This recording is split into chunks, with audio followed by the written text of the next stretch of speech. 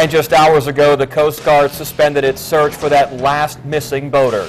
As for the survivors, some swam to shore, others spent hours clinging to the capsized boat. Hours later, a tugboat captain hit the stranded boat and called 911.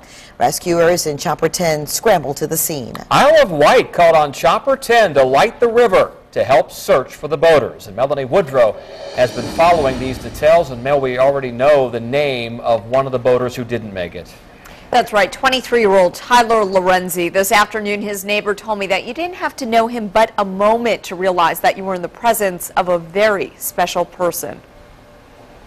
What likely began as a fun midnight boat ride quickly turned into a tragic night several friends will never forget. It was clearly a very harrowing experience for them, being trapped in the middle of the night, in the middle of the water, and basically swimming for their lives. Their 22-foot sailboat overturned, the cause unknown. From Chopper 10, you can see it floating in the James River.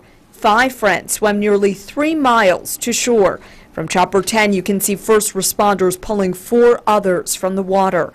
They spent the day looking for another missing boater. More tragedy at the hospital, where boater Tyler Lorenzi died. I'm sure that there are a lot of people that are going to miss him because he was going to go really far in life.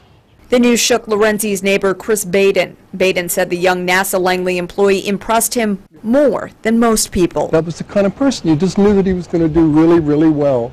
Virginia State Marine Police towed the boat back to shore. Life jackets were on board, but officials said none of the boaters were wearing them. That's why we can't emphasize enough the importance of wearing life jackets. Crews will be back out here Saturday.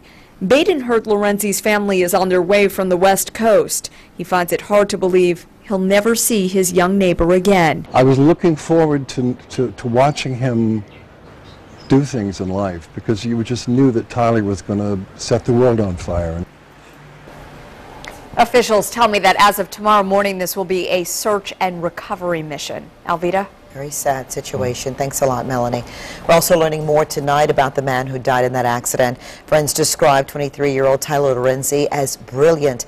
He was an associate research engineer at the National Institute of Aerospace in Hampton. He did his research at NASA Langley. Lorenzi went to Northwestern University, where he was on the sailing team.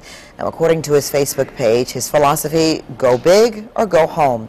Tyler was the only NIA employee on board. 6 were graduate students at NIA. The company tells us they will have grief counselors on hand on Monday morning.